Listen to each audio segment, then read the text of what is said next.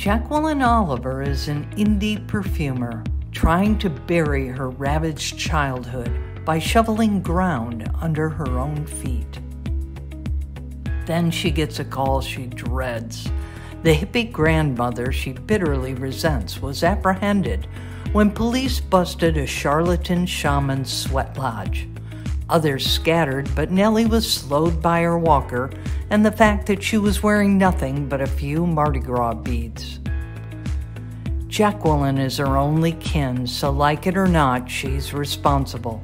She drops everything to travel to Arizona and pick up her free-range grandma. But the universe conspires to set them on a Route 66 road trip together.